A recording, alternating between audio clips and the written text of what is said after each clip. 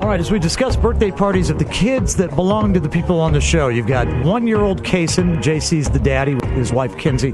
Then you got Kelly Raspberry, the single mom, raising 6-year-old Emma Kelly, who turned 7 in October. And this birthday story involves a piñata and sexy Jesus. So, oh, wow. Yeah. Sexy Jesus? Uh-huh. We'll start with JC. Yep. He turned 1. He turned 1. And we celebrated his... Does a 1-year-old know they're having a birthday? No. And this was kind of the fight Kinsey and I had beforehand. Yeah. It's always the guy on this side of it, like, why bother? Yeah, I think it'd be hard to spend money because babies are so expensive. Right. He's not going to remember it. I was more along the lines of, let's get him some cupcakes, and he can smash it, and we'll be there, and we'll take a picture. He won't know. He won't know. No idea. But apparently, all Kinsey's friends were telling me this is more for the parents. That you guys made it the first year. And for the pictures. I'm like, well, if this is for the parents, then let me chill and not spend a bunch of money on a birthday party. I like that plan. But that's not what happened, because I lost that fight. All right. So we had a birthday party at Kinsey's best friend's house. And Kinsey is dying to be Hispanic, even though she's married to one. She's not one herself, but she's dying to be one. And the little Evite that Kinsey sent out, it said Cason's first fiesta. So it was Mexican themed. Cute. We got the papel picado and all that. And we definitely got a piñata for this young Mexican child. Yes, we did. Piñata! We got him a piñata. He would not hit it. Tengo piñata! He would grab the stick, and he had just he slept the entire party. Yeah. That's what happens when they're one. They sleep the entire party. Yeah. He wakes up right before the piñata. We hand him the stick, and I grab his hands to motion for him to hit it, and he just starts crying. Yeah. Because he is not a violent man. So as a joke, whack the piñata. As a joke, my dad was like, well, you go first. Ha, ha, ha, ha. It'll be funny, okay? There's 10 kids that are there. Who goes first? Me. Okay. As a joke. Yeah. There's about 10 children all gathered around the piñata. You tell it to the judge why you're the one who whacked the piñata. You're the person killing kids playing dodgeball. Hey, I bought the piñata. I get to hit it first.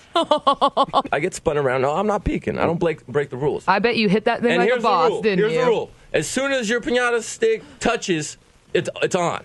That's the only time you have an opportunity to get a clean shot in the piñata. But there are children there that want to take a shot at the one piñata. Well, you better hope that I don't break it, children. So you swing and I swing. I even step forward to make up for the piñata moving a little bit because I know they were going to trick me. Step forward, boom, explosion, just bam.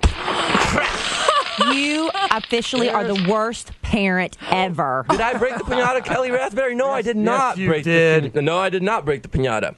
Apparently, they spun me around about 20 feet away from the piñata, and when I stepped forward and swung, I broke my buddy's man cave window that he had on his garage that he had just gotten put in that had a Chargers logo and man cave. Wait, is it still the worst parent ever because your intention was? I shattered glass. So there's women screaming, children are screaming, men are laughing at me. Golly. And I'm like, was this piñata made out of glass or something? So I take it off, and I just look over, and I see the owner of the house right there standing with the biggest, whitest eyes ever, like he's about to beat the crap out of me. I'm going to give him 50% of the blame on this deal for letting you do that. Yeah. Right. Enough of party ruiner. Okay, let's move on to Emma Kelly and her birthday plans for October. No, Emma Kelly is obsessed with ages and birthdays. She wants to be the oldest child in the room. If she's not, she pouts. Because there's nothing you can do about it, Emma Kelly, so go pout and cry and pitch a fit. Once I don't you know. hit 21, it goes you don't the ever other do way. that. You don't ever pout about things that you have no control over. About being the oldest in the room? No, I'm not. You just changed them as a grown-up. Anyway. Yeah. This isn't about me. Yes, it is. It ultimately is. So she's obsessed with my birthday coming up and her birthday, and I said, well, if you already, it's only January. Your birthday's in October. You starting to think about what you want to do for your birthday party? She goes, I want a Jesus party. Jesus party. What is a Jesus party? That was my question, Al. I was like, what do you do at a Jesus birthday party? She said, pin the head on Jesus. Oh, see. So you got to behead Jesus and put the head back on? I like it. It's interesting. It's creative. No. Where did you get that? That's creative. You can pin the beard on Jesus. So I was like, well, what else will we do at a Jesus party? She said, well, drink Jesus juice? Yes. We can all pretend we're dead and that we're in heaven with God.